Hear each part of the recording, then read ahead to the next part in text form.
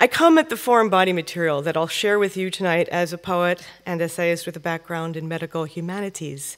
If the uncanny juxtaposition I've arranged for you, if these juxtapositions are meant to ring neither definitively nor authoritatively, but conjecturally and imaginatively, that's the effect of my having been instructed by a doctor, the pioneering otolaryngologist, instrument designer and inventor, the pulmonologist, woodworker, medical illustrator, the pediatrician before such a specialty existed, the writer, Chevalier Jackson. The reading I've curated for you had its origins in the year 2006-07. It was a year for me of strange and terrifying discovery.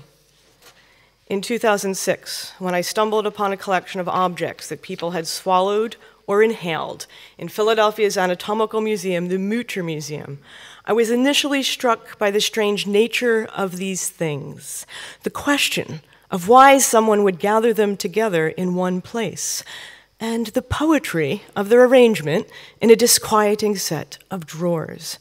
It wasn't until I discovered that the doctor who extracted them, a man with the peculiar name of Chevalier Quixote Jackson, he lived from 1865 until 1958. It wasn't until I had discovered that he had written a best-selling autobiography in 1938 that I realized there was a book waiting to be written about the collection. There was, after all, something literary at its center. In the teens, 20s, and 30s, readers of newspapers across the country were riveted by tales of heroic rescue performed by Jackson, and in particular, his unerring retrieval of foreign bodies stuck in the upper torso. Jackson dedicated himself to making his fellow practitioners and the larger lay public foreign body conscious. All that a button asks in the foreign body exhibit is that one follow one's interest in it, and if one does, to arrive at the multiform perils and pleasures the collection represents and incites. One discovers, if one dwells long enough, for example, that there is no such thing as a foreign body, but various orders of such. There are phantom foreign bodies, multiple foreign bodies, voluntary swallows of non-nutritive things, and forced. There's the allure of errant foreign bodies and the special charge of message-laden foreign bodies. And finally, there's the art the doctors who remove them make from them in order to tame what they cannot understand.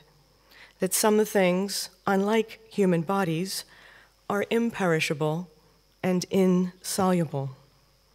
I said at the outset that the year 2006-07 was one of strange and terrifying discovery for me. It was the year I stumbled upon the foreign body collection, but in the midst of that, I also found, quite by accident, a different kind of foreign body in my chest, a tumor in my breast that turned out to be cancerous and that had apparently eluded mammography for years while it silently morphed and grew. By placing excerpts from two very different books that emerged from those discoveries, called Back and Swallow side by side tonight, it's my hope that you'll hear an interarticulation of errancy, a kind of errancy with spokes. Let me just say now that the program includes the art of the great photographer and natural historian Rosamund Purcell, whose light-filled images of the foreign body collection constitute most of the foreign body slides that you will see tonight. The swallowing plates made by Bay Area artist Lisa Wood, whose assemblages incorporate tin-type era photographs alongside imagined foreign bodies, and Albert G. Richards' stereofluoral radiographs, the first experience of which I had soon after my cancer diagnosis in David Wilson's magnificent Museum of Jurassic Technology in Los Angeles. I also wanted to note that though Thomas Eakins might seem like the more obvious artistic analog to Chevalier Jackson's work in oils, in fact, Jackson studied with a colleague of Eakins, I treat Jackson's non-narrative assemblages as a form of abstract art that has more in common with the work of his near contemporary and fellow ascetic, the collagist and box maker, Joseph Cornell. Last but not least, I thought before starting I should also note that since, I haven't started yet, that since gay marriage in Rhode Island only became possible last year, the wedding ring as a form body might have a different resonance today than it did at the time when I wrote the piece with which I will close tonight's reading.